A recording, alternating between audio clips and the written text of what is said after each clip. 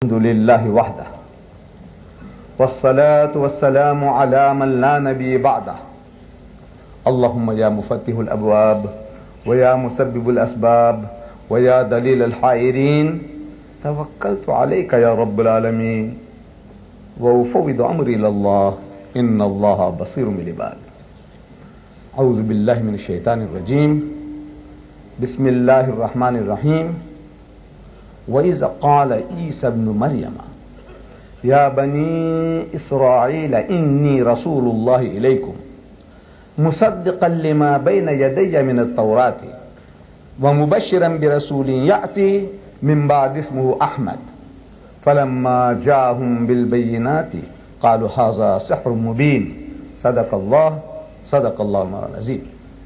Mr. Chairman and brethren, I think the MC forgot to tell you the subject of this evening's talk. The subject is Muhammad sallallahu alaihi wasallam, the natural successor to Christ. May peace be upon him. Successions are of many kinds. One is a succession by inheritance. The father or the king, he passes away and his son takes his position. Or a president or the prime minister is elected or selected by election. A manager of an institution is appointed, and on and on.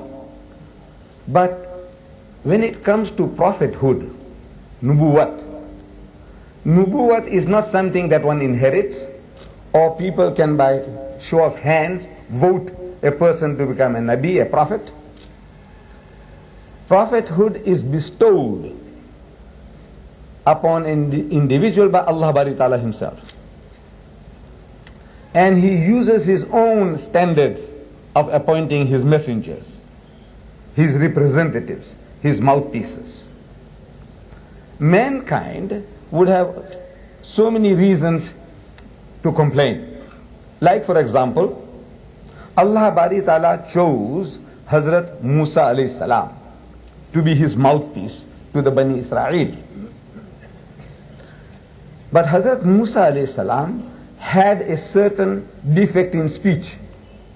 He used to stutter. Allah chose him. Why didn't he choose the most eloquent person of the time? No, that's his business. Allah knows why he chose Hazrat Musa alayhi salam. Allah Bari Ta'ala in time chose Hazrat Isa alayhi salam. A person who couldn't point to his father said, look, this is my father. For that reason, the Jews made certain allegations against Maryam alayhi salam and Hazrat Isa alayhi salam. That's his choice. Allah chose Hazrat Isa alayhi salam without a human father that he can point to. Ki ye mera baap hai. Allah Bari Ta'ala chose our Nabi Kareem sallallahu alaihi wasallam, an ummi, a person who couldn't read or write. A child who was doubly orphaned by the time he was 6. No political party or royalty to back him up. And he picks this human being and he elevates him to become, as Allah says, وَإِنَّكَ لَعَلَىٰ خُلُقٍ عَظِيمٍ. Says, most certainly thou, O Muhammad standest on the highest pinnacle of behavior. This is Allah's works, Allah's doing.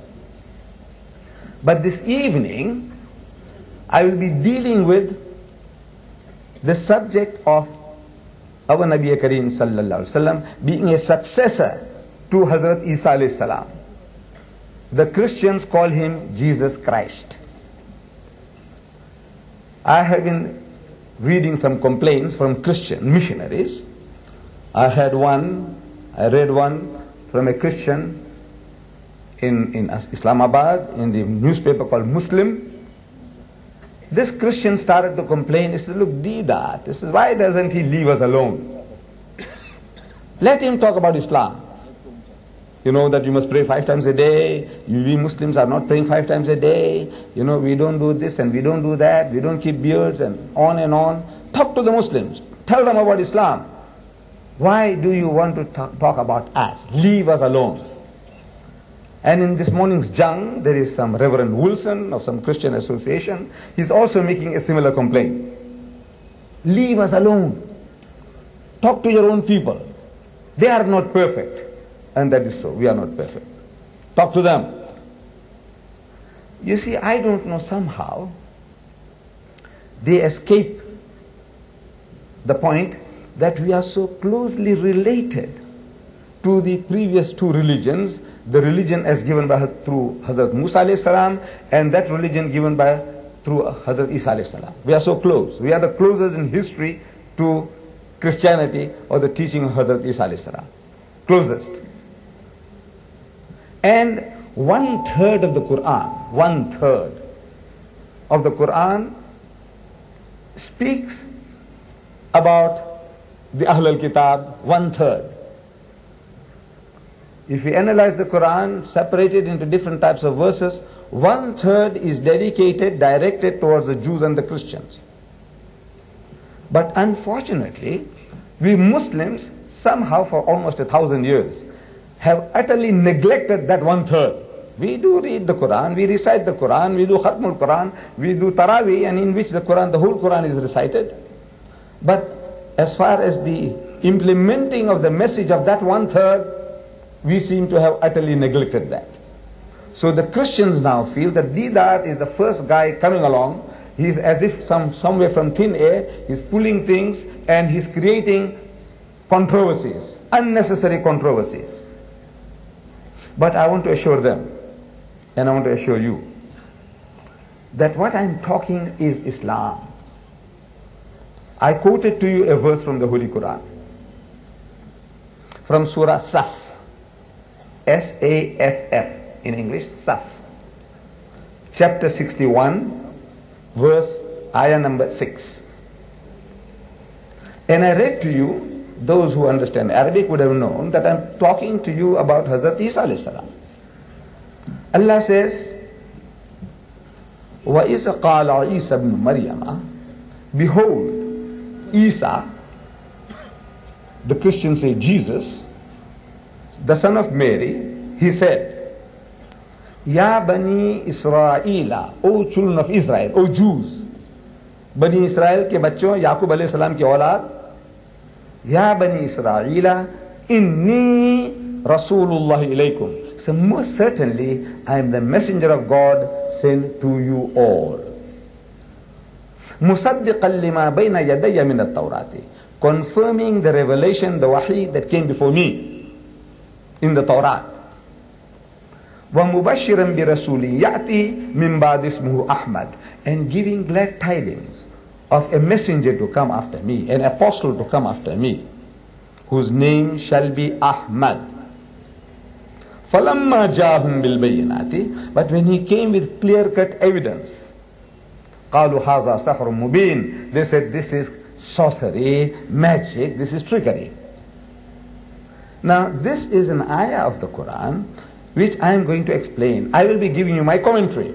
But while I am giving you this commentary, according to my background and experience, to the Christians, they say, look man, why are you touching my book? References from my book. It can be helped. There is a relationship, there is a connection between our Hazrat Isa alayhi salam, who foretold about the coming of our Nabi. So I must try and prove it to you. Where? Because it's very easy to make a claim. You say, look, Hazrat Musa alayhi salam made basharat, prophecy about our Holy Prophet sallallahu alaihi wasallam. Hazrat Isa alayhi salam made basharat, prophecy about our Nabi Kareem sallallahu alaihi wasallam. Very easy to make such bold statements, generalizations. But the Christian will ask us, is where? So you can't help it. You have to prove it to him from his own book. Look at this, look at that, and we prove our case.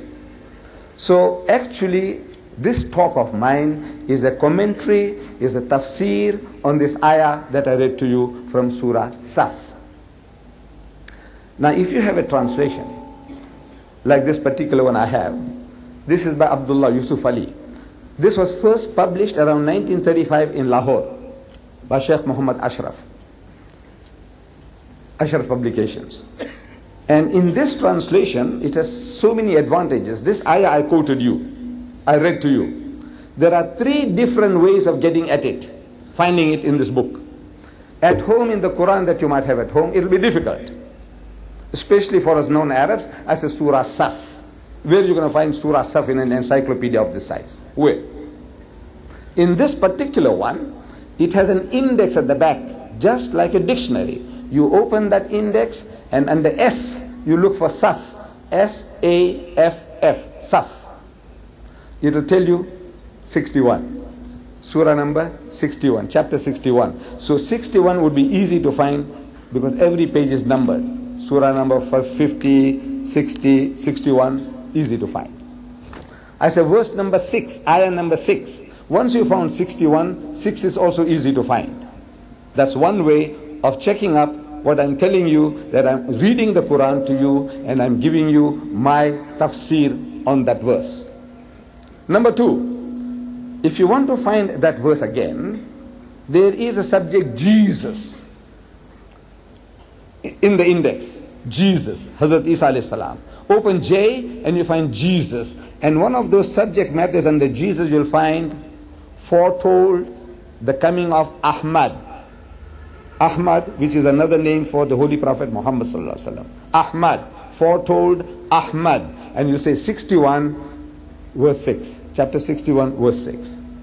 Then again, if you want to find that verse, under M, Muhammad sallallahu alaihi wasallam. Under M you'll find Muhammad. So many headings. What does the Quran say about Muhammad? And it will say foretold by Moses, chapter so and so, so and so. Foretold by Jesus, chapter 61 verse 6. 3 different ways you can find this ayah in the Quran, and you owe it to yourself to find it, check it up, learn it, and use it. I said for almost 1,000 years we are not touching these verses. 1/3 of the Quran we are not using it. We read it all right, but we are not implementing any part of that message. Therefore the Christians say that this Deedat fellow is bringing something new in Pakistan. No Muslim was talking about these things, and where does this guy come from? He's not trying to create a controversy in the country. We don't want any controversies. We are only delivering the message. So Allah says, وَإِذْ قَالَ عِيسَى ابْنُ مَرْيَمَ, behold, Jesus the son of Mary said, Ya Bani Israel, O children of Israel, Inni Rasulullahi ilaykum. Most certainly, I am the messenger of God sent to you, the Jews. He was sent to the Jews. Now we have to prove it. This is what the Quran says. But the Christian says Jesus came for the whole of mankind. He came for the whole world. Allah says that he was sent for the Jews. So what we have to do now to prove our case, what we are telling that the Quran is correct 100% in what it says, we have to take his book, his Burhan, his proof, the Bible. This is the Bible. You can't help. If he says where, so you have to show him proof from his own book. So you read in the so-called New Testament, you see this Bible is divided into 2 parts. Bible means a book, kitab. This book is divided into 2 parts, Old Testament and New Testament. Old is everything before Jesus, and new is everything after Jesus. In the New Testament, we are told that Hazrat Isa alayhi salam tells his disciples, his Hawariyun, his Sahabas. He says in the Gospel of St. Matthew, he said, go ye not into the way of the Gentiles. Gentiles means non-Jews. Go ye not into the way of the Gentiles, and into any city of the Samaritans enter ye not, but go ye rather unto the lost sheep of the house of Israel, Bani Israel. Go only to those who are lost among the Bani Israel. There it is. He's directing his people, leave the non-Jews alone. Then he says,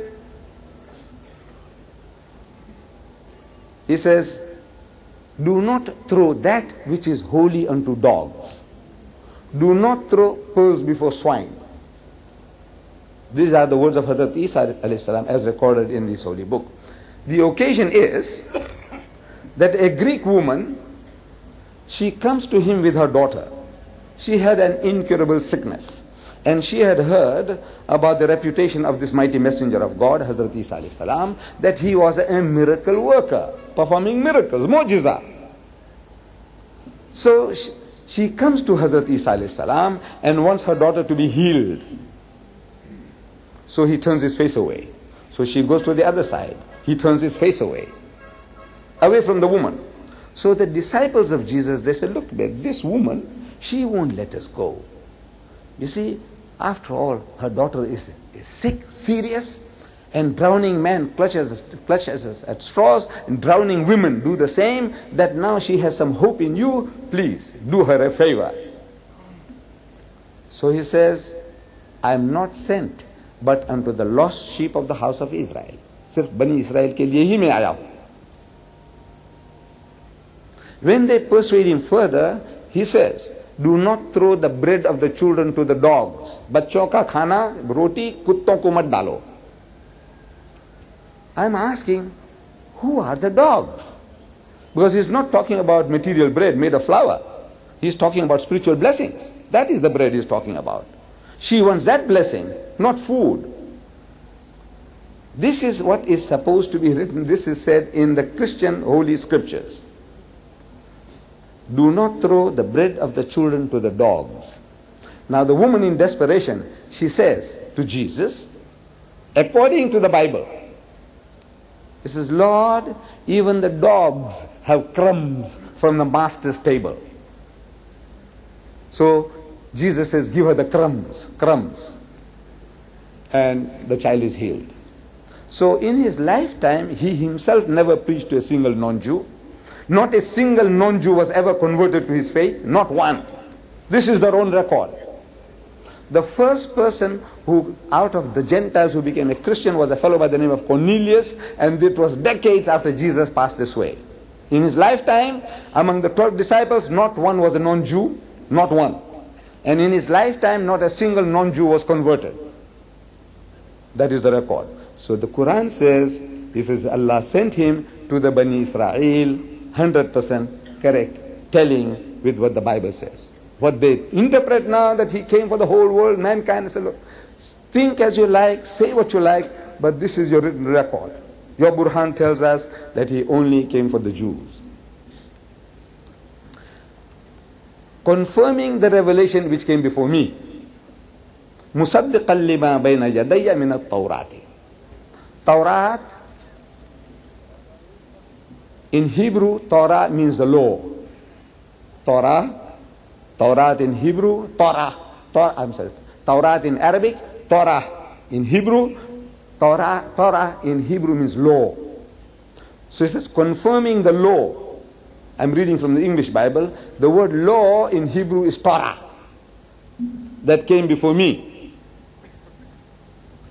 Again, we go to the book, whether that is so, that he came to confirm the law which came before him. So he says, whosoever therefore shall break one of these least commandments, or shall teach men so, shall be called the least in the kingdom of heaven. But whosoever shall teach and do, shall be called great.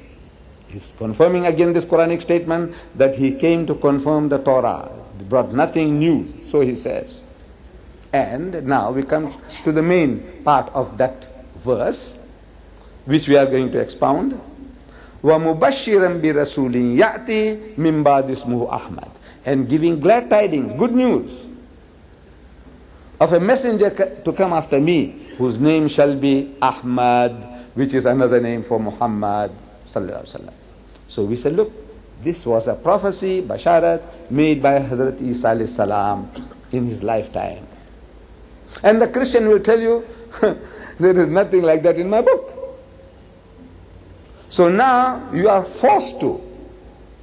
Otherwise, you people, man, you pull it out of thin air, you concoct things, and you create something and you thumb suck it, very nice. You say, it's there, it's there. There is nothing like that in my book. So, Allah Bari Ta'ala had given us instructions in the Quran, which we have not been following. Allah says, anything the other man claims, tell him, qul, tell him, say, how to burhanakum. Produce your evidence. In kuntum sadiqeen, if you are speaking the truth, let us have a look at your proof. Now he is asking you for proof. We are supposed to be asking him with regards to any claim he makes. Since we haven't done the job for 1,000 years, we stop asking them for any proof. So now he's asking you, where? Kahan hai?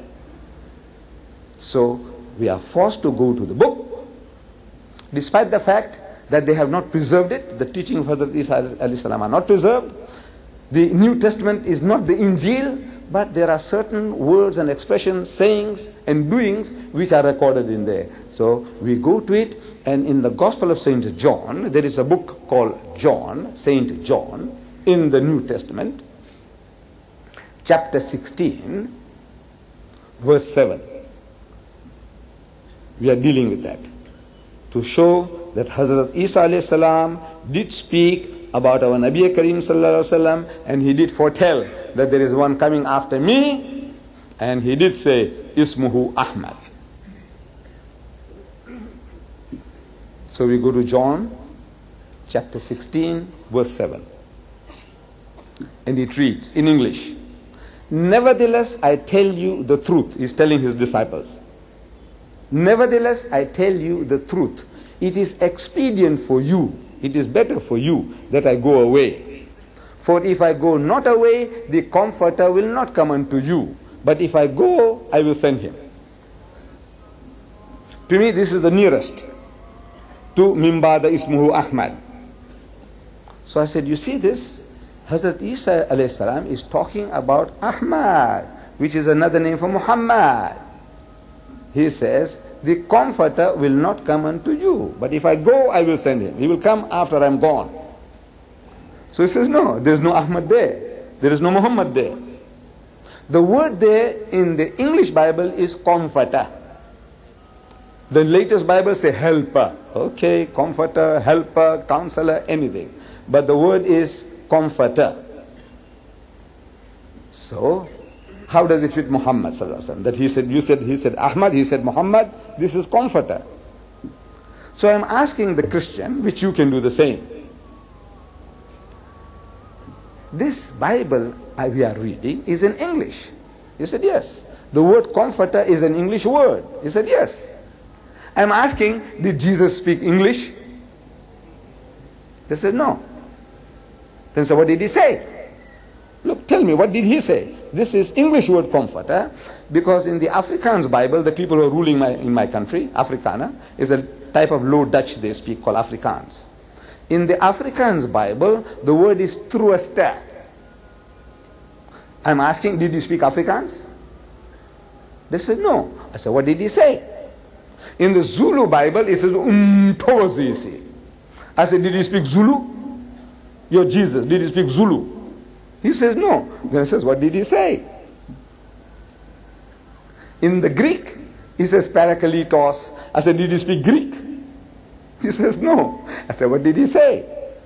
Look, so easy. What did he say? Because this is the Bible today, this Bible is available in 2,000 different languages of the world. 2,000 different languages. And in the 2,000 different languages, there are 2,000 different words. 2,000 different words. In the Arabic Bible, it says, "Lakinni aqulu lakumul haqqu, innahu khairul lakum, in antalika, li'allahu illam antalik, la ya'tikumul mu'azzi, walakin in zahabtu ursilhu ilaykum." He says mu'azzi in Arabic Bible. I said, did you speak Arabic? He says no. What did he say? No, it's so easy. Wallah, it is nice. You know, look, it's such a joyful occupation, pastime. Hobby. You know, you can play marbles with them. They are playing marbles with us. They're making rings around us. It's about time that we turn the tables. I said, come now. Talk, man, talk. What did he say? So the word is not there. Ahmad is not there. Muhammad is not there. But he can't give you what did Jesus say. So I said, you see, the Christians, the early Christians, they had a sickness. एक किस्म की बीमारी थी उनके अंदर. The sickness was that they were translating names of people, translating names, which you have no right to do. No man has a right to translate names.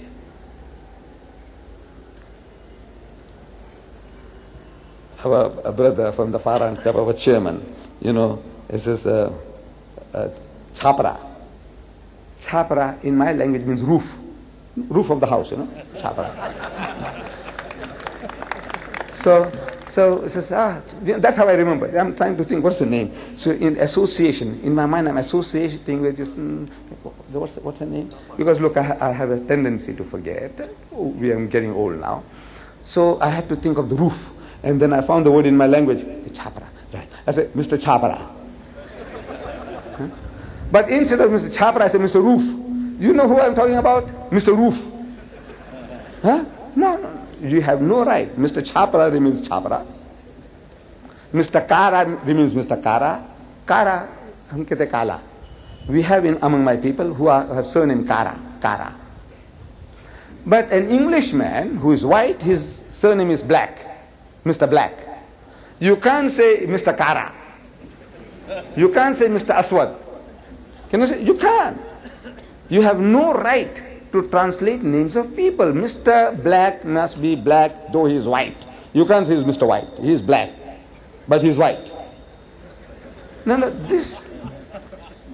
the Christians had this sickness of translating names. Now, this is not just I'm telling you. Proof. You must speak with proof. Don't make a fool of yourself. I said, you see, you say Jesus Christ. That is the name of your Lord, God, Savior. He said, yes, Jesus Christ. I says, Jesus Christ never heard the word Jesus Christ in his life. It's an amazing situation. The name Jesus Christ was unheard by Jesus Christ. He never heard it in his life. If in his second coming, if he comes to Karachi, and if you recognize him, the Christians shout, Jesus Christ, Jesus Christ. I said, look, he won't even turn back to look at you. Wallah, because he never heard the word in his life. When he was born, his mother gave him the name, the English Bible says Jesus. I said, that is not Hebrew. This man is a Jew, born Jew. His mother is a Jewess. And in the Jewish language, she gave him the name Esau. Esau. In Arabic, Isa. See, it's the Arabic version of Esau is Isa. Classical Esau is Yeshua. But the Christians, they did not like a Jewish name for their God. See, Esau sounds Jew. Esau is Jew. They didn't want the God to be a Jew. So what they did was, they Latinized it by adding a J. G, it became Esau, became Jesus. They Latinized it. There's a Latinized form of the Hebrew word Esau. He only heard Esau. Whenever people, school, children, when he went to school, they call him Esau, not Jesus. There's no Jesus. The Westerner has a tendency, the sickness of adding J's where there are no J's. Yusuf is Hebrew, Yusuf also Arabic. Name of Hazrat Yusuf alayhi salam. So they add a J, they make it Joseph. Must add a J. Yaqub, they say Jacob.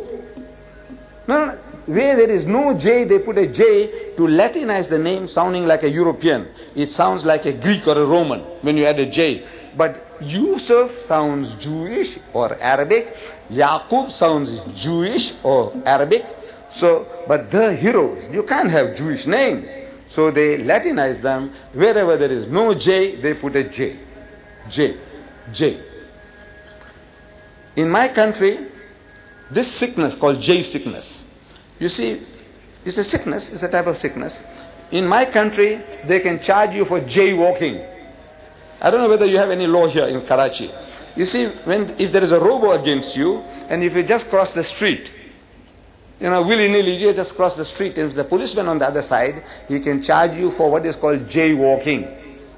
These people have jaywalked into names of people. Everywhere no J, maro J lagao. And so Jesus naturally says, I have yet many things to say unto you, but ye cannot bear them now.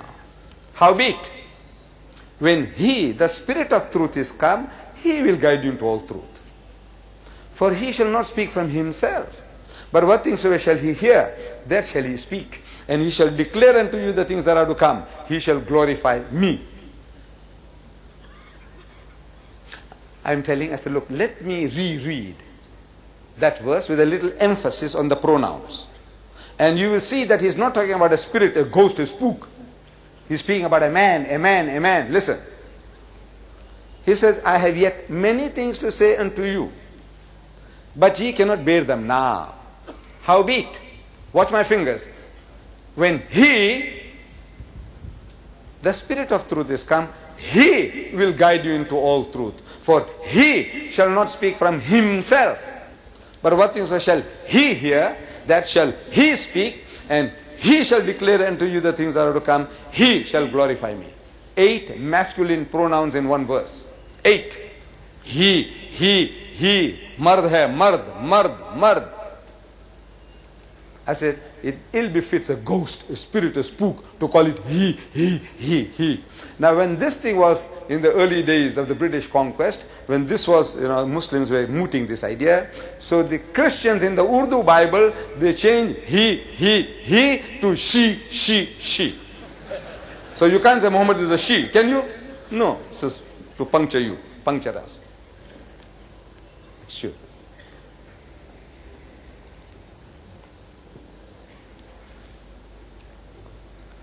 So, you see, it's talking about a man, not a ghost, not a spook. Rereading again. I have yet many things to say unto you. I said many in English more than one, means more than one. And they agree. Many in English means more than one. I have yet many things to say unto you, but ye cannot bear them now. Howbeit, when he, the Spirit of truth, is come, he will guide you into all truth. I say all in English also means more than one. Many is more than one. All means more than one. That's basic English.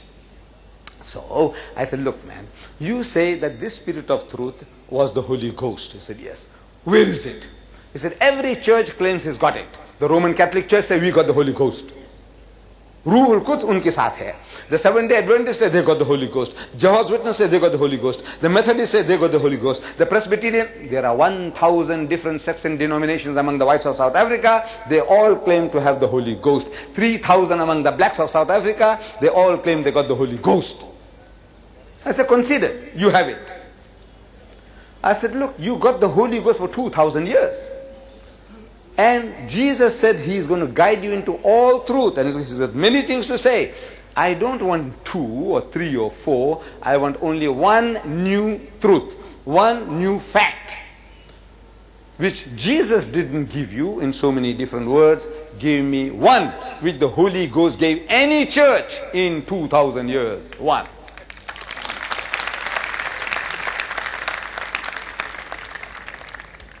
For more than the past 40 years, I have not come across a single Christian who can produce one new thing, not one. Ask your Christians in Pakistan whether they have it. Maybe, the people in Pakistan or in the East, they seem to be geniuses. They have some type of special connection. Call them. Let's have one. We don't want many. We don't want too many. Jesus said, I have yet many things to say and all truth. We say, that Spirit of truth is Muhammad. He guided mankind into all truth. All truth means solution to all your problems.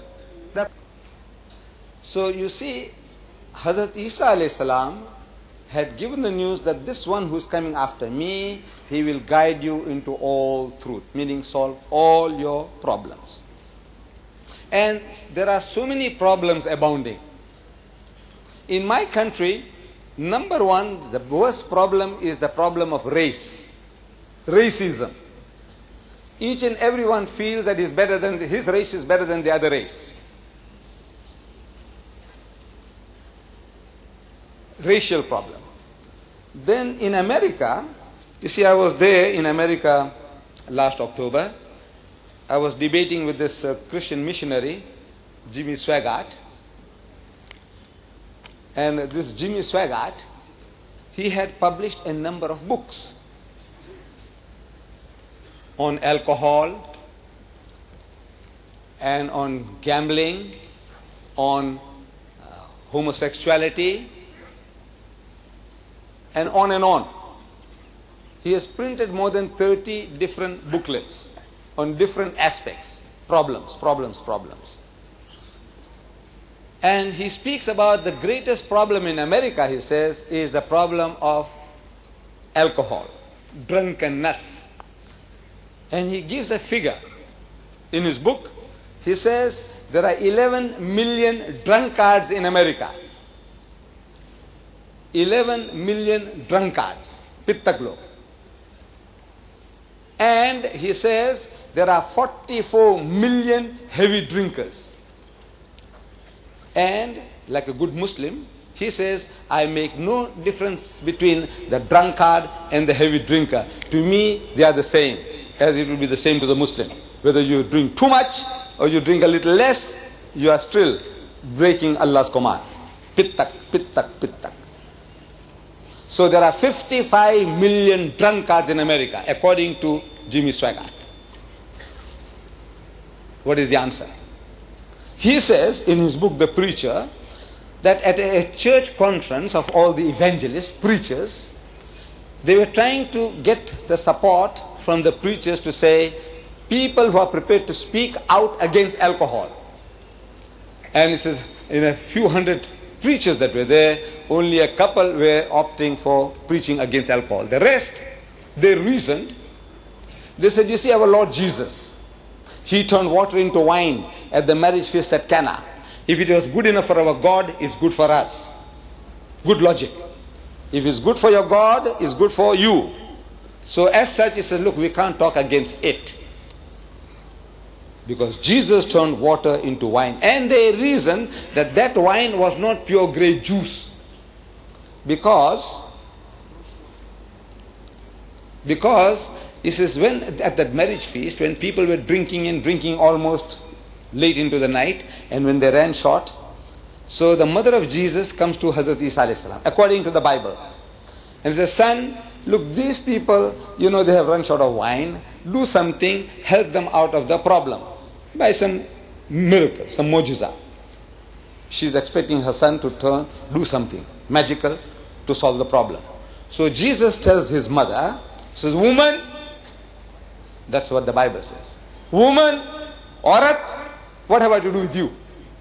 What have I to do with thee? My time is not yet. Abhi mera time waqt nahi aaya hai. And when she persuades him further, he turns water into wine. And since then, wine has flowed like water in Christendom. This is a start. What is the answer? They have no answer. They have no answer. There are good people among them who don't touch alcohol at all. There are good people among them who don't even smoke cigarettes. Yes, again and again, some of them, they put us to shame. They come to our houses, and you find the Muslim fellow, he can't resist, and he must. As soon as he comes out of the masjid, he must pull it out and put it into his mouth. Nicotine, he can't do without nicotine. But there are Christians, those who say they are born again, nayi zindagani unko hasil hui hai. They don't touch alcohol, they don't dance, they don't go to the cinemas, they don't smoke. At least they show that. Spirit of sacrifice. So Christendom has no answer to alcohol because the Holy Ghost didn't tell them in 2000 years, don't touch alcohol. 2000 baras hua, not one church was told, don't touch alcohol. The answer Allah gives us in the Holy Quran. 4 evils cut to the root with one ayah. Bismillahir Rahmanir Rahim. Ya ayyuhallazina amanu, so you who believe. Hey iman walo. Ya ayyuhallazina amanu, innamal khamru, most certainly intoxicants, any intoxicant. Wal maisiru, and gambling, wal ansabu, and fortune telling, wal azlamu, and idol worship, rizum min amali shaitan, are an abomination of Satan's handiwork. Fajtanibuhu la'allakum tuflihun. So shun such abomination that you may prosper. And wine barrels were emptied in the streets of Medina, never to be refilled. We can boast, we Muslims can boast that our is the biggest society of teetotalers in the world, people who don't imbibe alcohol. We have our drunkards, we have them. We have a fair share. of the good and the bad to be found in every other religious group. But as a people as a whole, we are a people least consumption of alcohol in the world. Muslims as a people as a whole. They haven't got an answer. They have a problem of surplus women. There are 7.8 million more women in America than men.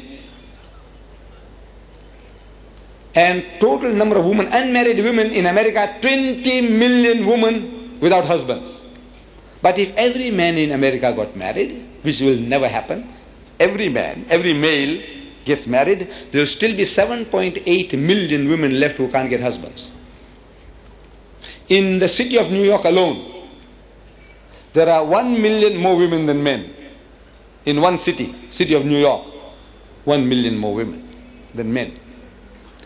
And of the manpower they have there, in that city, 1/3 are gays. Gays. It's a beautiful word, gay. You know what they mean? Qawmi Lut. Qawmi Lut, Allah destroyed them. For the unnatural lusts, Allah destroyed them. They call them gays. Homosexuals, they call them gays. They give a beautiful name.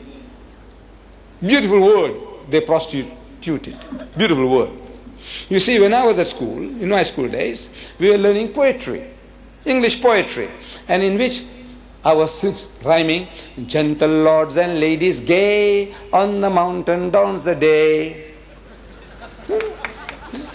Lords and ladies gay, khush mijaj, joyous and happy and gay. We were always talking happy and gay, he's happy and gay. But today, if he said that our chairman is happy and gay, he's got other meaning.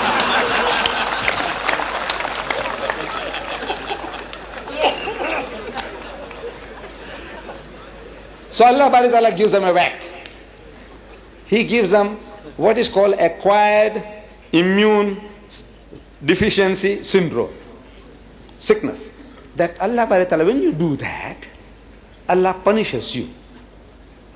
He punishes you with a sickness that makes the body without resistance. Anything comes, any sickness, the body can't fight.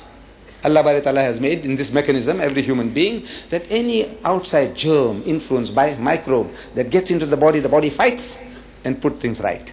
Sometimes there's a fever, it means the fight is heavy. There's a fever and there's a fever. In other words, the battle is going on until the body overcomes the sickness and the fever goes.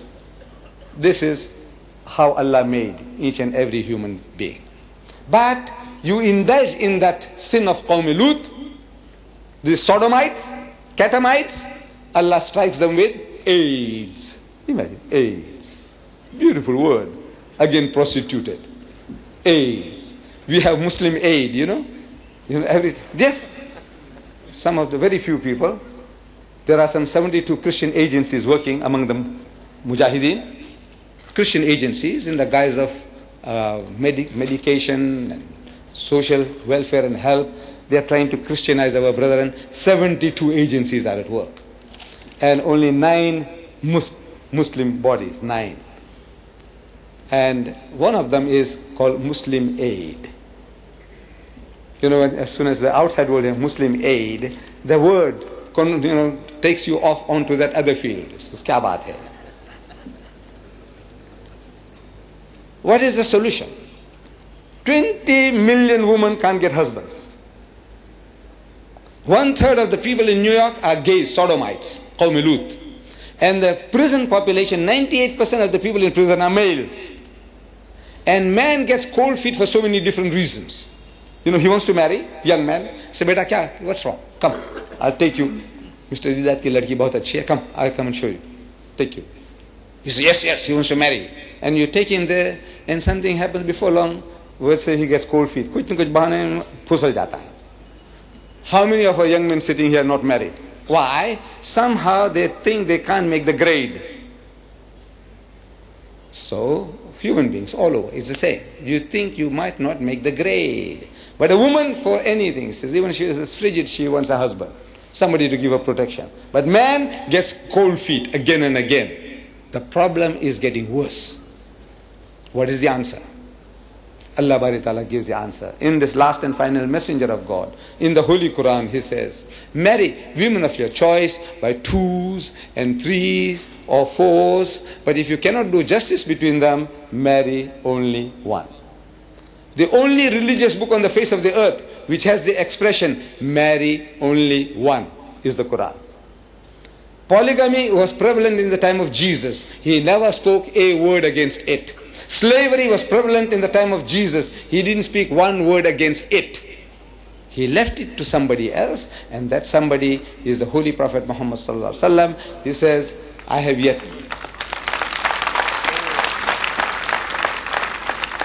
yet many things to say unto you, but ye cannot bear them now. Howbeit, when He, the Spirit of truth, is come, He will guide you into all truth. We are claiming that Allah Bari Ta'ala has given us solution to all your problems. Bring them, and in the teachings, in the direct teachings of the Quran or the sayings of the Prophet ﷺ, you will have an answer to your problem. It might not go down well. You know, we are used to certain ways of life, certain standards. It might not go down well, but I said, if you do not accept the solutions given here, then you simmer in your soup. You see, the Westerner, he's always ready to laugh at us. When you meet a Westerner, he says, how many wives have you got? You know, because at the back of the mind, he says, man, you got a harem, you know, so many women in the house. How many? In my case, I said, look, I got only one. I'm married for more than 40 years now, and I'm quite happy, I'm satisfied. I have only one. But this is always a standing joke. How many wives you got? The Arab, how many wives you got? The poor fellow, sometimes he might not have even one. But he says, how many? how many wives you got? It's a big joke. Because Islam allows polygamy, limited polygamy, up to 4. I said, you know, it's an answer to your problem. You don't listen to what Allah is telling you, then you do all the unnatural things. You have your lesbians. Last June, 300,000 sodomites, Qawm Lut. They call them gays. They gathered in San Francisco, 3 lakh. In San Francisco on a pilgrimage, Hajj karne nikle, Hajj. In San Francisco, led by 50 lesbians on motorcycles. But that nation is worried about you and me. He says, you're going to go to hell. They want to save us from hellfire. So they're sending the missionaries. At the moment, out of the world, 70,000 full-time crusaders, mujahids of Christianity, 60% are Americans. Work it out, 42,000 Americans are raising the dust throughout the world, wanting to save you from hellfire. They are in hell themselves. With 55 million drunkards, 20 million women who can't get husbands, absolute hell. I'm telling my Arab brothers jokingly, you know, when I'm there I keep on telling them jokingly, but sometimes many a serious thing they say I said in jest, haste haste, hum serious cheez bol dete hain. So I tell the Arabs, I said, look man, you know, you people keep on running to Bombay, running to Beirut, now running to Bangkok. I said, look, go to America.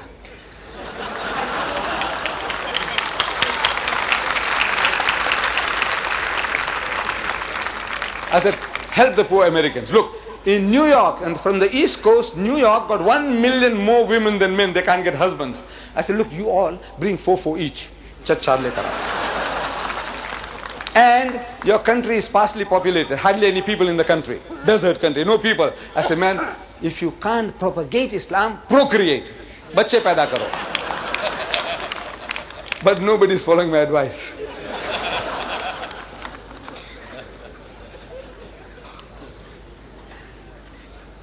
You see, my dear brothers, in the teachings of Hazrat Musa alayhi salam, Isa alayhi salam, and the teaching of Islam, there is a gradual evolution. And in that evolution of the teachings of religion, Islam is the culminating point, the final point. Perfection has been reached in Islam. As Allah says, Al-yawma akmaltu lakum deenakum. Says, this day I have perfected for you your religion. Wa atmamtu alaykum ni'mati. And have completed my favors unto you. Wa raditu lakum al-islam adina. And have willed that Islam should be your religion. Perfection. Let me give you an example. I said, you see, in the time of Hazrat Musa alayhi salam, according to the scriptures, the Jews had a law of divorce. A man can divorce his wife for so many reasons. What he had to do was, like we Muslims are doing now. You know, we say talak, talak, talak. They say, look, I divorce you.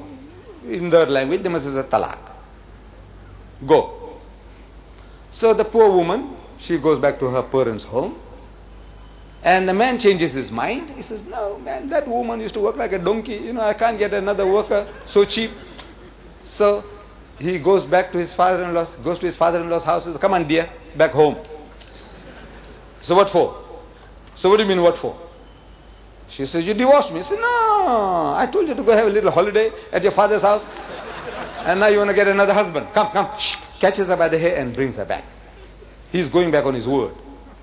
So Hazrat Musa alayhi salam, a spiritual physician among the Jews, prophet of God, Allah guides him to give them, to straighten them, so he gives them a law. He says, whosoever puts away his wife, let him give her a bill of divorcement.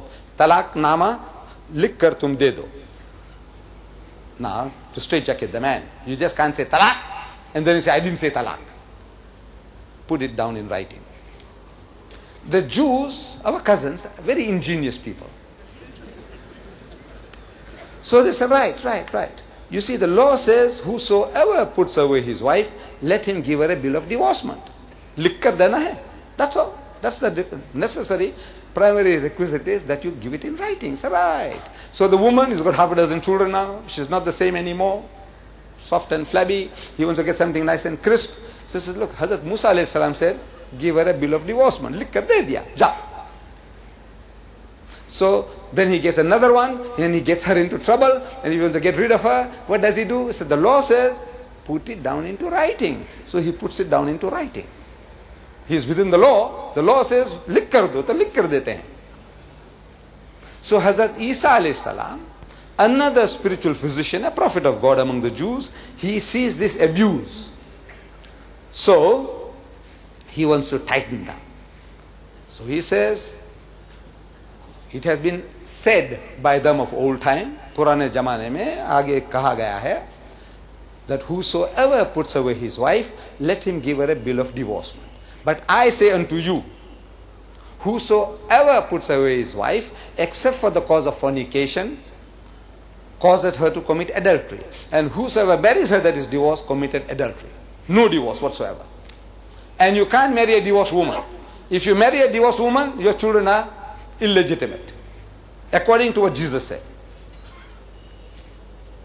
Now he was only prescribing for the sickness of his people. This was not a panacea, a cure-all for eternity. Because he said, I have yet many things to say unto you, but you can't bear it now. There's somebody coming after me who will guide you into all truth, everything that you want to know. But he is now prescribing for the sickness of his people. His people, according to what they say, they said, no, there's no divorce. Divorce is not allowed. But you have divorce by the millions. Divorce by the millions. Millions. The number of illegitimate children. Sicknesses. By the millions. South Africa, my country, is boasting the second highest divorce rate in the world among the whites of the world. The gallant Danes, the Danish people, the Norwegians, they were beating the South Africans. Now the Americans are beating South Africa. But the second highest divorce rate in the world is South Africa today.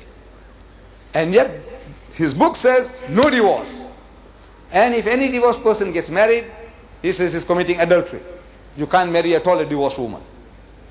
So I said, come on now, how many of you, somewhere along the line, because the Bible says, you see that once you are illegitimate, the Bible language, in the book of Deuteronomy, God is supposed to be saying that the bastard shall not enter the congregation of the Lord even unto the 10th generation. Look, this word bastard is in the Bible, in the King James Version. I'm not using filthy, dirty language. This is the Holy Bible says the bastard shall not enter the congregation of the Haramzada. Masjid mein nahi aayega 10 generation tak. That's what the Bible says. So I'm asking, that means once you are a bastard, your 10th generation are bastards, according to that.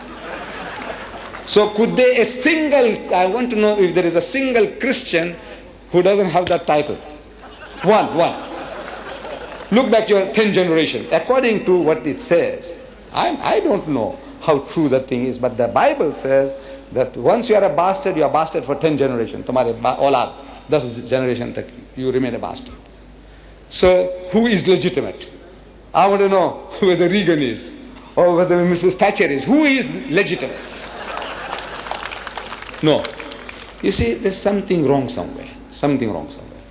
This teaching was a beautiful teaching Hazrat Isa alayhi salam gave for a particular sickness. He's giving it, and he's telling you that, look, this is for you, the Jews. This is not for mankind. For you, there's somebody else coming, for the whole of mankind, who will guide you into all truth. And you can carry on divorce. About the laws of retribution. Hazrat Musa alayhi salam, he said, so whosoever strikes you, he said, an eye for an eye and a tooth for a tooth. Beautiful law. A beautiful law for the nomadic people, moving from oasis to oasis in the desert. There was no time for lengthy litigations or putting a man in prison. An adulterer and the adulteress, the Bible says, stone them to death. That's what the Bible says. Stone them to death. There was no time for putting them out of the way. He said, look, you stay in the desert to die of hunger and thirst. It was more merciful to kill them, more merciful, and they become an object lesson for others. Don't you do that. See what happens? You do spoil somebody else's property. See what happens? Mar jayega. Patthar se maar ke maar dalega. Shh, not for me. Everybody, once you see that horrible death, you say, no, not for me. It's an object lesson. Beautiful law. So Jesus Christ, you see, he says, it has been said, thou shalt not commit adultery. But I say unto you, whosoever looketh upon a woman to lust after her, had committed adultery with her already in his heart. Wo haram khor ban gaya, just by looking. So you still have long leg contest, beauty contest, striptease contest in Christendom, and they think nothing of it. It's nothing of it. They read these beautiful sermons, but the reason is because Jesus said, you see, he said beautiful things, but he didn't have the time to explain. There's no time. That poor man, according to the scriptures, whenever he opened his mouth, the Jews were after his blood, stoned him, want to kill him, stone him. And he's running, he's hiding. A man in such a situation, he's got no time to tell you the whole truth. So he says, I have yet many things to say unto you, but ye cannot bear them now. Howbeit, when he, the Spirit of truth, is come, he will guide you into all truth. For he shall not speak from himself, but what things shall he hear, that shall he speak. As Allah, our Nabi is made to say, وَمَا يَنْتِقُ عَنِ الْهَوَىٰ. He does not speak from his own desire. إِنْ هُوَ إِلَّا وَحْيٌ يُوحَىٰ. It is no less than an inspiration sent down to him.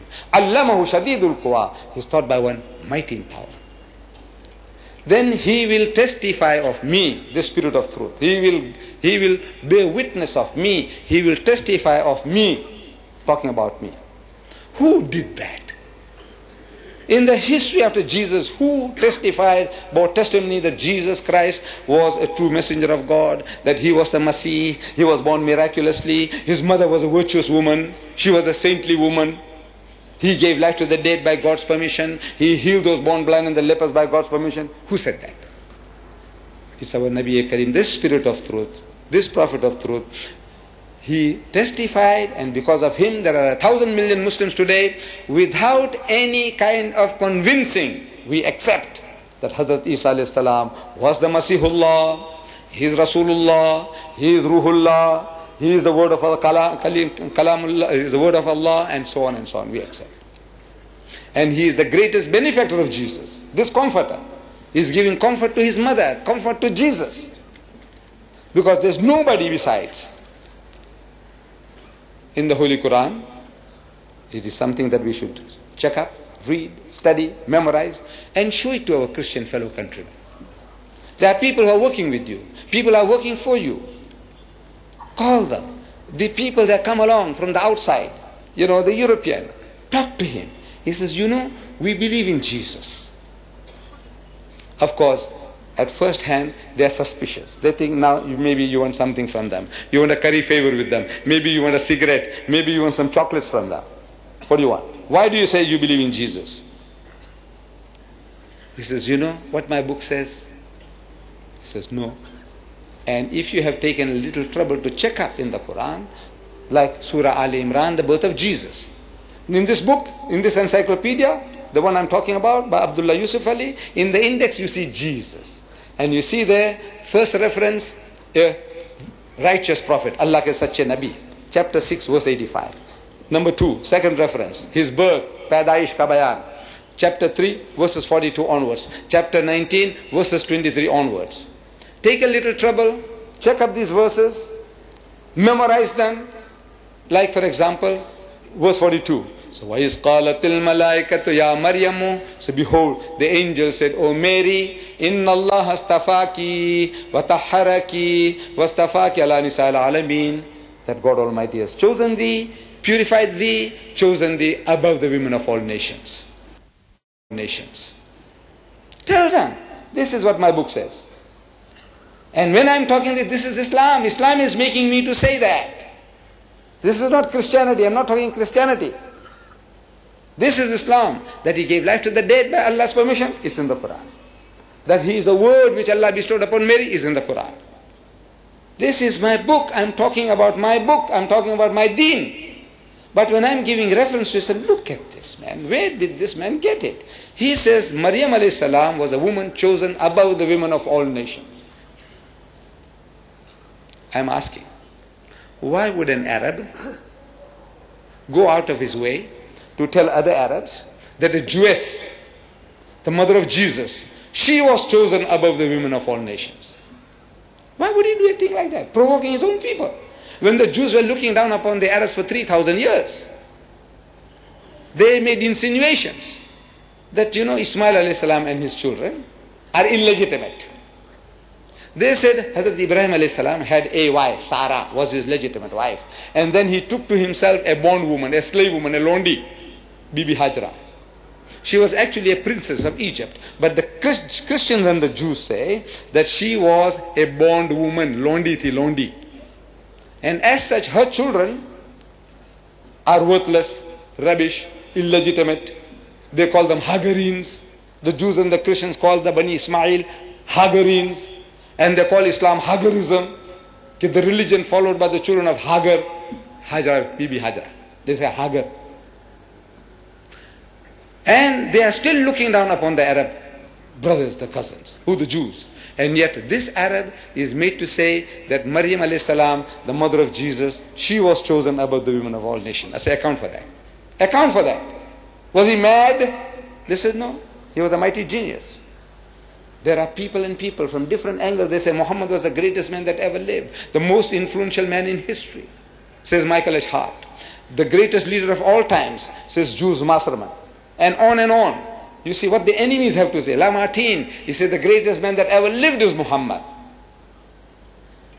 And this man is making 1,000 million Muslims today to accept Jesus Christ as one of the mightiest messengers of God. If he is not the comforter.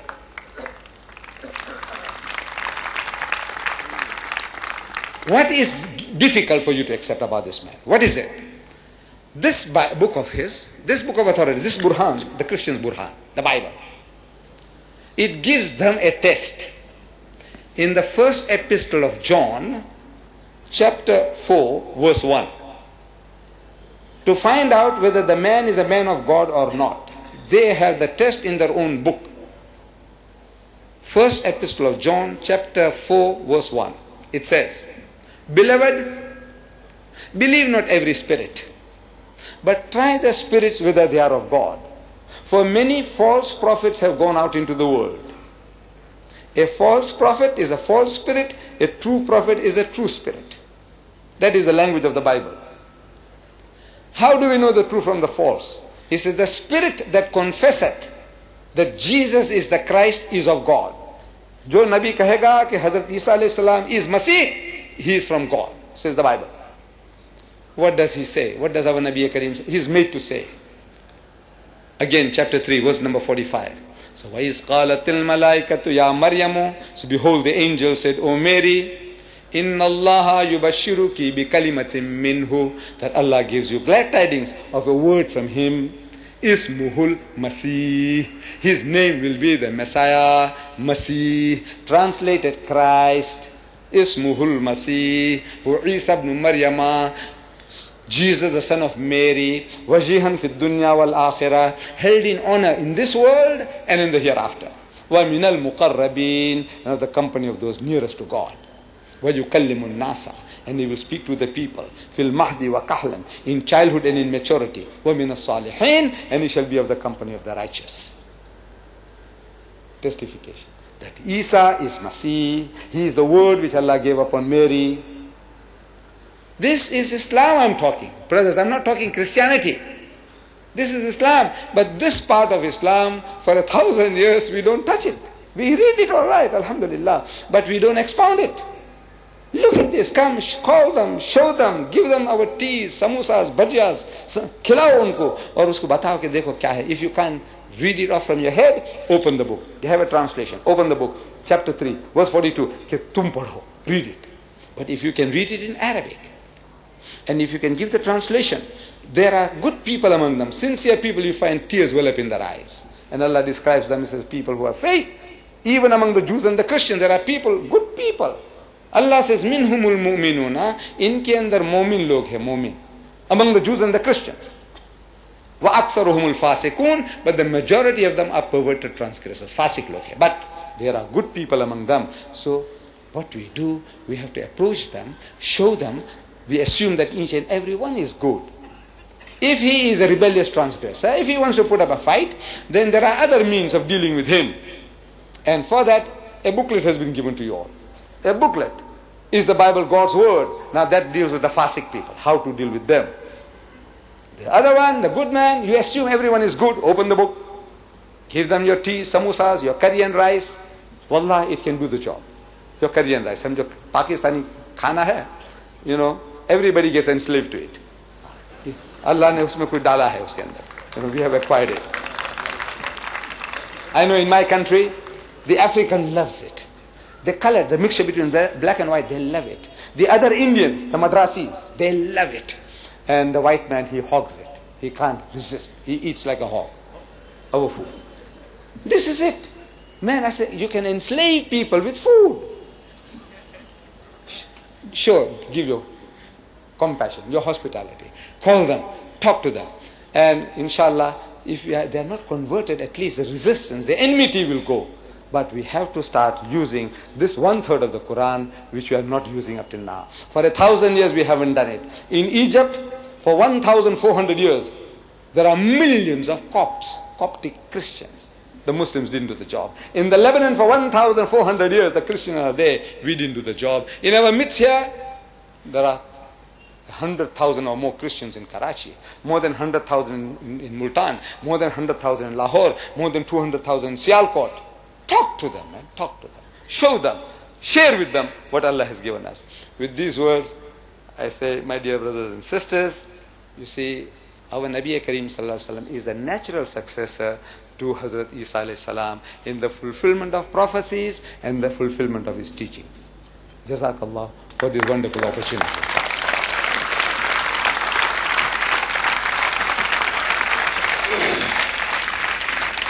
I will now request Brother Deedat to come and kindly answer the questions. My name is Wasim Sharif. You have just mentioned in your lecture that about the paraclete. I wanted to ask that Mr. Gilchrist replied that the paraclete is the Holy Spirit which goes inside you. Doesn't it mean that it's a devil or something and they are worshipping devil and it has led them to alcoholism and incest and all the rubbish things? What do you say about that? You see, we must be a little more charitable. We will not say the devil. These are human beings. You can work yourself into any psychological attitude. Hallucinations do take place. People, they get possessed with certain ideas and they go into frenzies. But we have been discussing that this was supposed to be a prophecy, and if the word was a parakletos or perikletos, Jesus Christ didn't speak Greek, so we have to go back what was the original word, and we reason, and we have been proving to our listeners, if they are Christians, that that person, comforter or parakletos or whatever you say, is Muhammad sallallahu alaihi wasallam. My name is Waqar Ahmed Qadri. Mr. Deedat, I would like to ask a little peculiar question, and that is that, as you have said in your this speech, Hazrat Musa alayhi salam and Hazrat Isa alayhi salam foretold the appearance of Hazrat Muhammad, peace be upon him.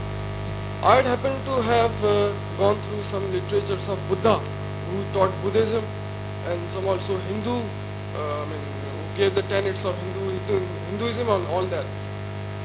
So in their literature also there are few things given for the emergence of Hazrat Muhammad, peace be upon him.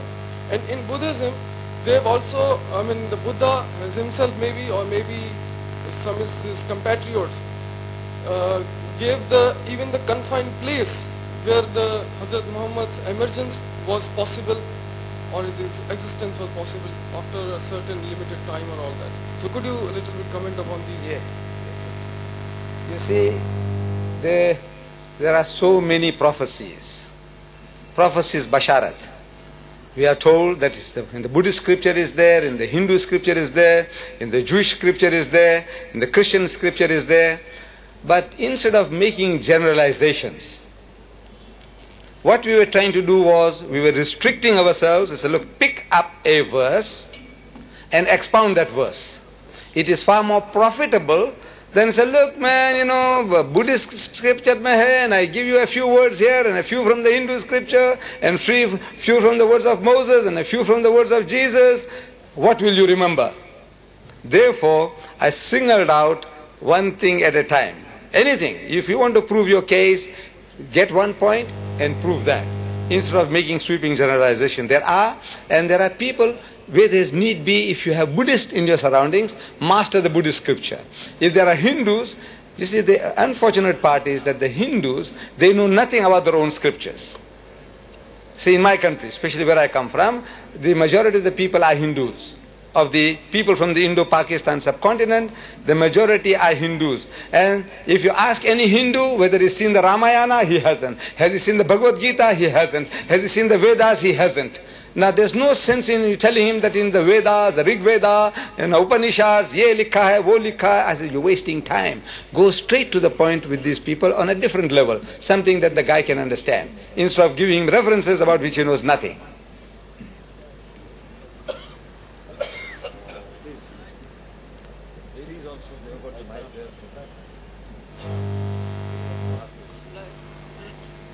Let him ask and then.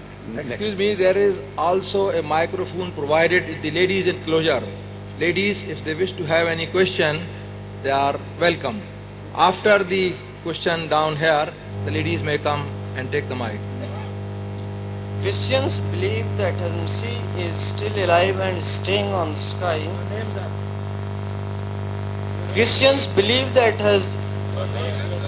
my name is Nasir Ahmed. Christians believe that Masih is still alive and is staying on the sky, and Muslims have also the same belief. Is it true according to Quran? Because Christians give it a point that of his priority upon other prophets and his godness. You see, it's very, very easy to deal with the Christian point by point. Whatever he claims, you can give him proof from his own book that this does not make Jesus superior to other prophets. With regards to the idea that he's a Masih, we can show him what Masih means. It's not what he's thinking. Masih doesn't mean God. Then with regards to the idea that he's in heaven and is coming back, so right, he's coming back. So if that makes him superior to the other prophets, including our own, then we says, you see, Elijah in the Old Testament, it tells us that without dying, he was taken up by a whirlwind into heaven. Whirlwind into heaven without dying. And is there for some 4,000 years. So a person without dying, if he is in heaven for 4,000 years, he's superior to a person who's there for 2,000 years, who was supposed to have died and he came back to life. According to the Christian belief, that he died and he came back to life. This man, without dying, Allah took him up and is coming back. Elijah is in the Holy Bible. So that means now, if this is the standard of judging, then Elijah is far superior to Jesus. Ahmed. Any ladies have a direct question? Wait. Sir, I wanted to ask you about the there's a concept in Islam that Isa alayhi salam is going to come back again, not in the form of as a prophet. So I was just wondering if you could also, I mean, what is your comment about it? Because this thing has resulted in a great division, and there's a new sect which has emerged, which is MDL. So could you please comment about it? Yes. Whatever that MBS is, I don't know, but however, you see, Hazrat Isa alayhi salam, when he comes back, he was a prophet. You can't take the title away from him. He was the Masih, you can't take the title away from him. But he is not coming as a prophet. He is like a person, let's say a person is ruling this country, a king. That king abdicates. And there is another king now ruling in his stead. When that king returns to his kingdom, what is he coming as, a king or as a subject of the ruler? He is a subject. So similarly, if Hazrat Isa alayhi salam, when he comes, he is not coming as a prophet to give directives to people, because that directive is already completed in the Holy Quran. So he will come as a follower of the teachings of our Nabi Kareem sallallahu alaihi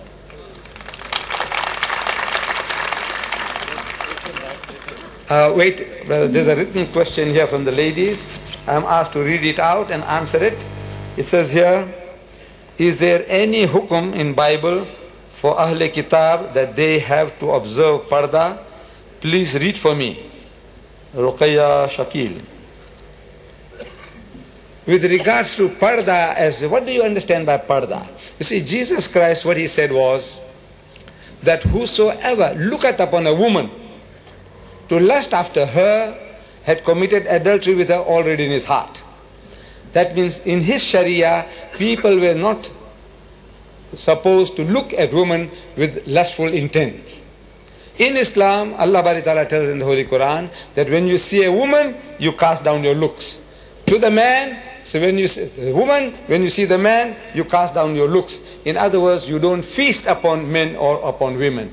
This is the teaching of Islam. Jesus said, you must not look to lust. Islam says, when you see, you cast down your looks. I hope that answers your question. Yes, my son. He was the name. My question is regarding the topic that you discussed a bit earlier. In this country, when we're living in the subcontinent especially, we are dealing with the people which are usually of the Hindu origin, right? We don't really tackle a lot of Christians around. So, I mean, so much for the atheists, they don't even believe in anything. But what about the pantheists, They do believe in the gods, right? But how can you confer upon them that there is something like a prophet, first of all, and that all the religions, if you look upon them, you can consider one thing, that they are generated around one personality, just like leaderships in the governments and all that. So if all the religions are to be surrounded around one person, how is it that person has not created the religion instead of being conferred by the God upon it? Can you answer this question of mine?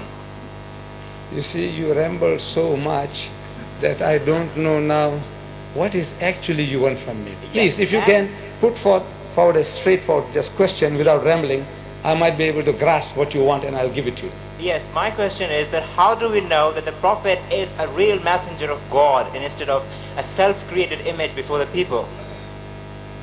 This self-created image before the people. What are you referring to?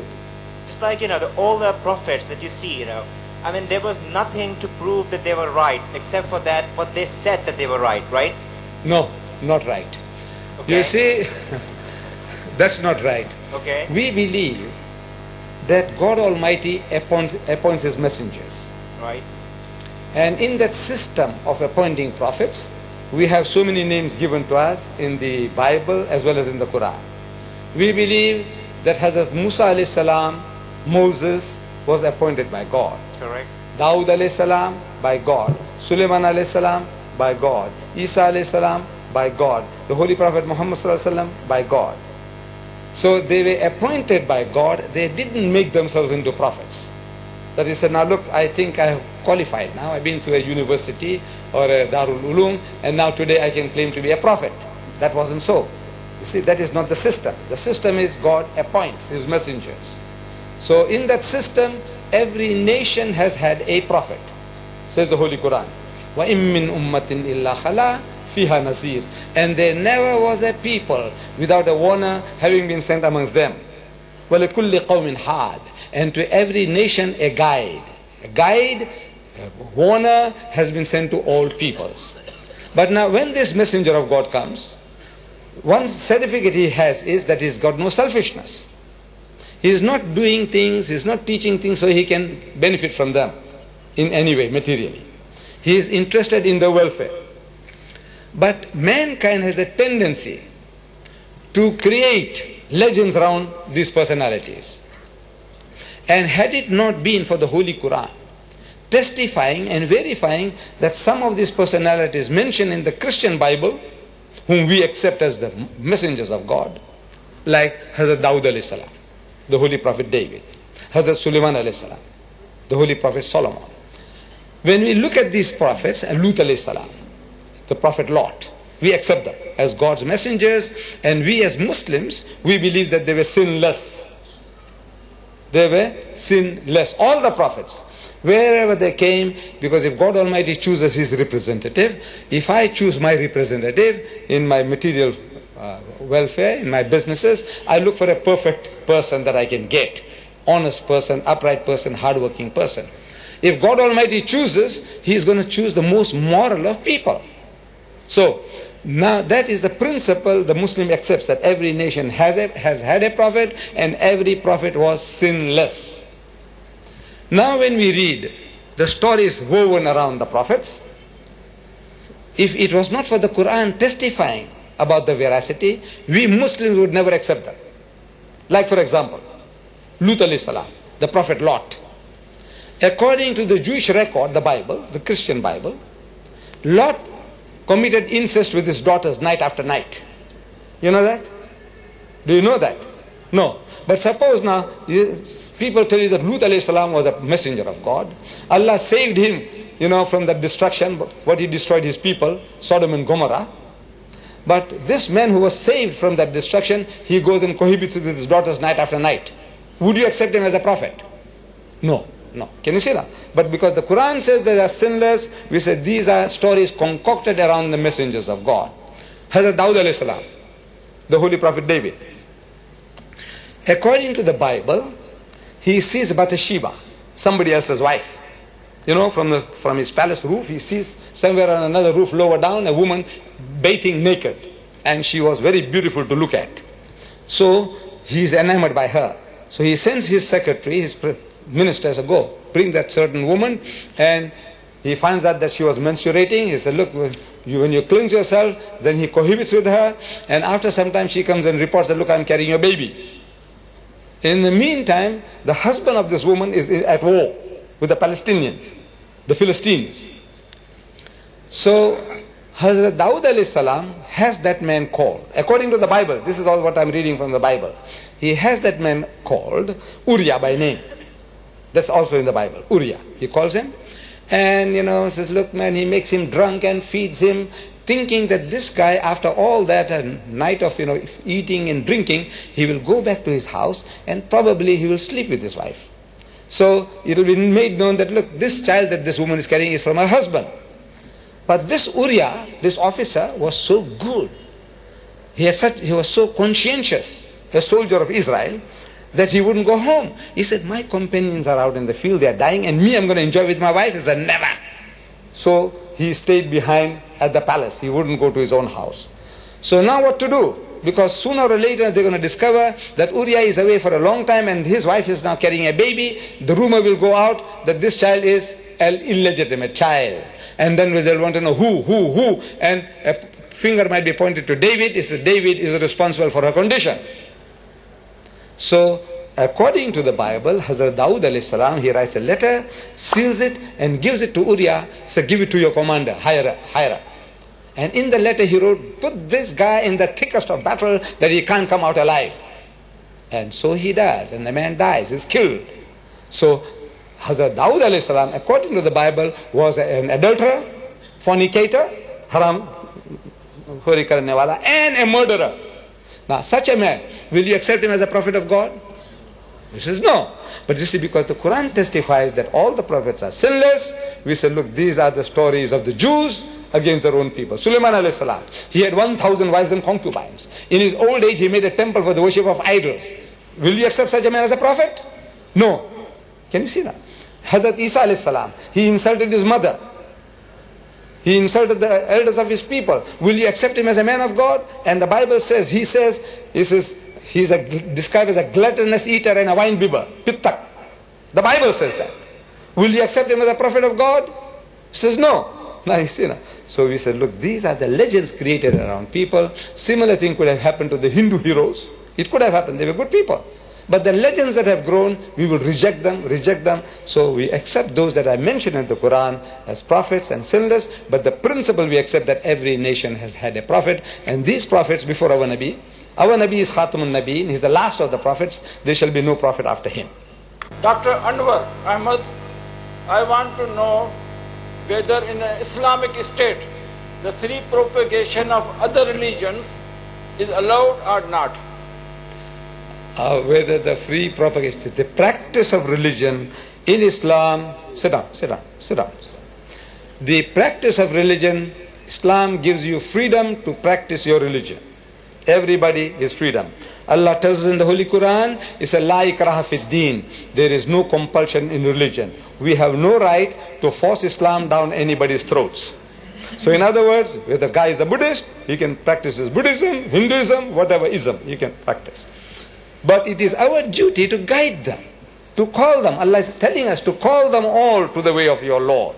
So, ud'u ila sabili rabbika bil hikmati. Invite all, whether they be Hindus, Jews, Christians, atheists, agnostics, Buddhists, whatever.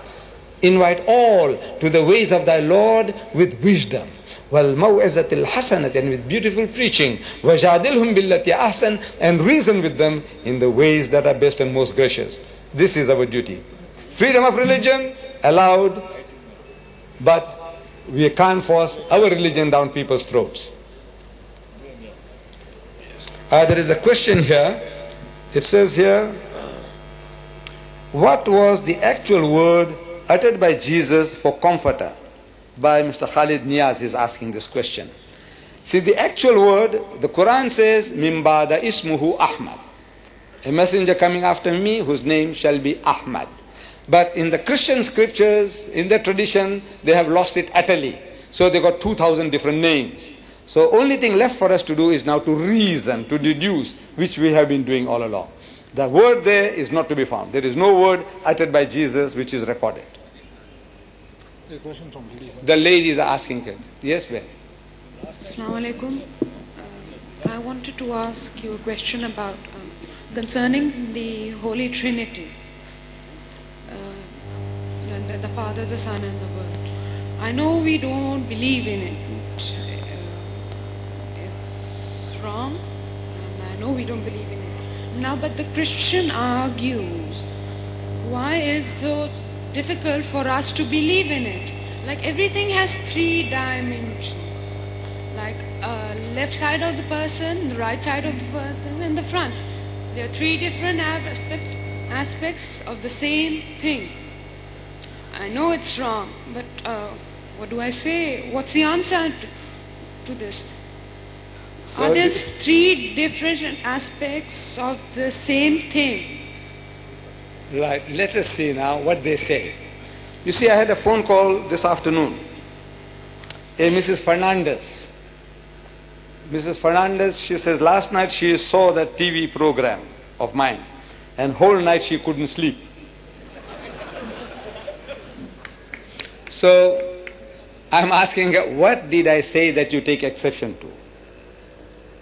So she said, you said, I can't remember, but she said, I'm not denying it. She said, I said that the Christians are worshipping Jesus as God. That's what I had said, supposed to have said. I can't remember what I said, but she said, and I'm prepared to agree that I could have said that. That the Christians are worshipping Jesus as God, that he is their God. So she says, no, he is not God, he is only a prophet of God, like Muhammad. So I said, look, there's no problem then. Between you and me, there is no problem, because we also believe that Jesus was a mighty messenger of God. Not just a prophet, but a great prophet, like Muhammad sallallahu alaihi wasallam. But I said, what church do you belong to? So she said she is a Roman Catholic. So I said, look, if you are a Roman Catholic, then you believe in the Holy Trinity. So she said, yes. See, without knowing that, you can't argue with people. She says, you are attributing to Christians that we say Jesus is God. And he says, Jesus is not God. That means, I said, look, what church? She said, Roman Catholic. I said, if you are a Roman Catholic, I said, that means you believe in the Holy Trinity. She said, yes. So I said, in your catechism, in your book of instructions, it says that the Father is God, the Son is God, and the Holy Ghost is God. But they are not three gods, but one God. I said, is that right? She said, yes. I said, your book continues, your catechism.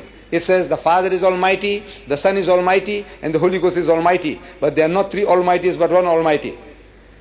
Is that what it says? She said, yes. I said, it continues. The Father is a person, the Son is a person, and the Holy Ghost is a person. But they are not three persons, but one person. Does it say that? She said, yes. So I said, that is what I'm telling you. That look, this is the most nonsensical thing you are saying. Person, person, person. But not three persons, but one person. What language is that? That's not English. Can you see? It's very easy just to say bamboozle people. You say, look, we get bamboozled. We get bluffed. The person is speaking English, and she's speaking meticulous English, this lady. She's speaking beautiful English. She's got control over the language. But now when I'm asking a simple, basic question, person, person, person. But you say, not three persons, but one person. Does it make sense? Does it make sense? No, it doesn't. So you say, you believe that the Father is there, the Son is there, and the Holy Ghost is there. They believe that at the beginning which had no beginning, at the very beginning, when Allah, before He created anything, the Father was there, the Son was there, and the Holy Ghost was there. I said, how many were there? No, your mind. What does your mind say? You say the Father was there, the Son was there, and the Holy Ghost was there. They are co-equal and co-eternal. See, once you know what they are talking about, they say they are co-equal, means there's no superiority of one over the other. And they are co-eternal. At the beginning, which had no beginning, they were all there. I said, how many were there? 3. Can you see that? 3. So I said, you believe in 3 gods? She said, no, I believe in one God. So the thing is this now, we can just talk, said now somehow, another Christian analogy was given. He says, you see, you have 3 cups of water. 3 cups of water, and you put them into one bigger cup, so it's all one water. So they watered down the Trinity. They watered it down. But I said, now look, the Father, when they say in the name of the Father, and the Son, and the Holy Ghost. This is the formula. This is the formula of faith. In the name of the Father, and the Son, and the Holy Ghost. When you say that, when you repeat that, how many pictures you see in your head? See, this Christian was talking to you. He said, look, when you say in the name of the Father, are you thinking of the Son? And when you say and the Son, are you thinking of the Holy Ghost? No, unless the mind is twisted, is diseased. You can say, yeah, you see the same. When you say the Father, you think of the Son. And when you say the Son, you think of the Holy Ghost. When you say the Holy Ghost, you think of the Father. When you say your husband, you think of your son. And what's wrong with you? Look, The thing is now in words, when you use father, father looks different in your mind, son looks different in your mind, the Holy Ghost looks different in your mind. And you can never superimpose these three mental pictures and create one. There'll ever be three in your mind. So this is a fallacy, and Allah tells us, very simple language. He says, "Wala takulu salasa." Don't say Trinity. Intahu khairal lakum. This is, stop it, it will be better for you. Innamallahu ilahun wahid. For your Allah is one Allah, is not three in one, is not one in three. And this Trinity is nowhere in the Bible. Is nowhere in his Bible. Whether Roman Catholic or Protestant, the word Trinity you will never find in any Bible in the world. The word Trinity, this is the foundation of Christianity. That word you'll never find in any Bible in the world. Amazing. So they say, we believe what we want to believe. I say, you have the privilege. That's your privilege. You can deny God if you like. Allah gives you that privilege. There's one thing He will not control is your mind. He gives you freedom. Think as you like. You want to abuse Him, swear Him, go ahead. He gives you that freedom. But it's the most nonsensical idea. Father, Son and Holy Ghost put together are not three but one. Yes, Chacha. Saint Kapadia. To elaborate the question put by Dr. Anwar, if I mistake not, Shariat of Musa alayhi salam ended when Isa alayhi salam came, and Shariat of Isa alayhi salam ended, and all Shariats ended when Prophet Muhammad sallallahu alaihi wasallam was declared as a prophet. As per the statement given by you through the Bible, and what I have been able to understand, all these Christians from the stated by the Bible are bastards. So I would like to put this question to you, Dr. Ahmed Saab, that should an Islamic state like Pakistan permit bastards to create bastards and bastards? Should they be permitted to create bastards and bastards? Should their missionary should not be closed down altogether? Because as a Muslim, we are supposed to, give sermons for doing good things, and we are supposed to stop it by hand. Iman, as we say, has got three stages. Stop it by hand, if not by mouth, if not feel in your heart that it is wrong. We as a Muslim state, and one of the most biggest one of the Muslim state, and that we have got so much of religion in our Islam, India and Pakistan. Pakistan being a Muslim state should put a ban on creating bastards in this country.